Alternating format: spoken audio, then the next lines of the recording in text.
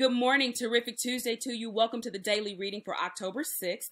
This is my second day doing a video like this where I'm basically inviting you into my own personal space of devotion where I do incorporate the Sunday school daily readings as a part of my meditation and prayer time.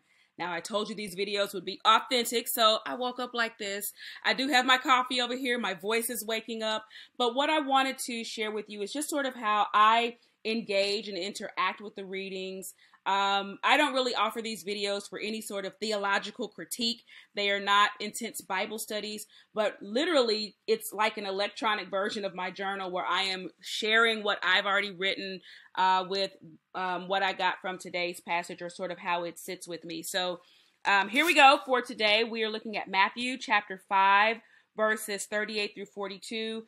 I read from my She Reads Truth Bible, which I showed you yesterday. I do like it quite a bit. And verses 38 through 42 are, this reading is about responding to unwanted demands.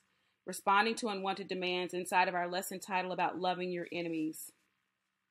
I recognize this passage and our lesson from previous studies on the Sermon on the Mount. Jesus is teaching us to live differently from the world.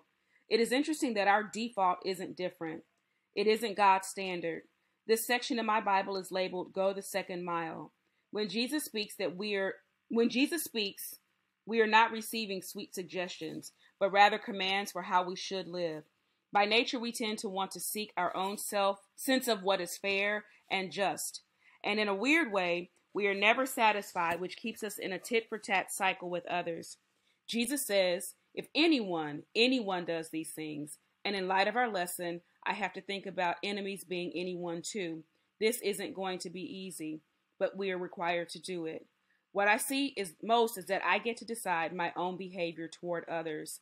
I also know that this higher standard of living only happens with God's presence and His help.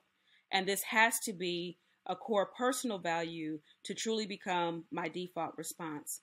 Woo, this kind of living ain't easy, but it is kingdom. Sunday school is life. Don't try to get even is what Jesus is saying. As a very personal reflection, I know that I don't seek to get even, but I have and can be guilty of wanting the other person to know how it feels to be hurt. I guess that's in the same family of response as wanting ill for someone else. So I'll just say, ouch.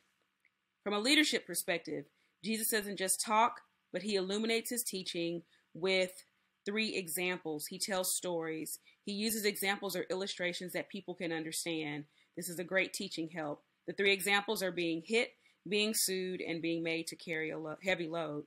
Today, I'll pray for and think about my personal response system.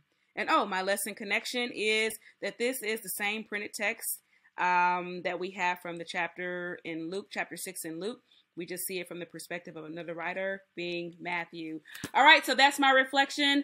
Yes, tell me something down below in these videos. I'm going to be looking for responses, and that's how I'll know if these are things that I should continue. So just leave me one bullet down below about your personal reflection, and I'll see you all tomorrow. Have a great Tuesday. Bye-bye.